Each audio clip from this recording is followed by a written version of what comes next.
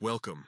In today's guide, we're diving into how to view your security code on Gmail using your PC. With all the latest updates, it's crucial to keep your account secure, and knowing how to find your security code is a key step in protecting your personal information.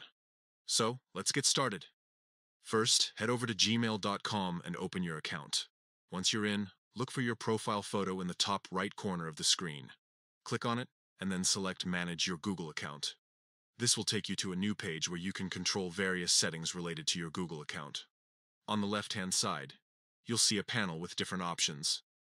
Click on Security. This section is your go-to place for enhancing your account safety features. Scroll down until you find the How You Sign In to Google section. Here, you'll see an option labeled Passkeys and Security Keys. Click on it. Now, Google will likely ask you to verify it's really you. Enter your password and click Next. This is a standard security measure to ensure that only you can access these sensitive settings. Once you've confirmed your identity, you'll be taken to a page where you can manage your passkeys. To view or add a security key, click on Add a Passkeys. From here, simply follow the on-screen instructions to proceed.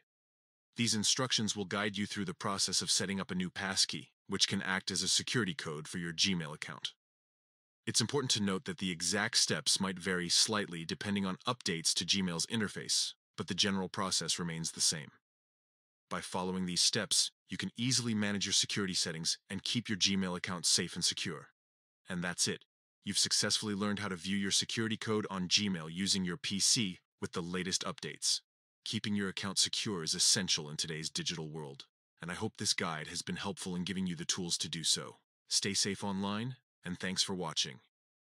Don't forget to like, subscribe, and hit the notification bell for more helpful tutorials like this. If you have any questions or run into any issues, feel free to leave a comment down below, and I'll do my best to help you out.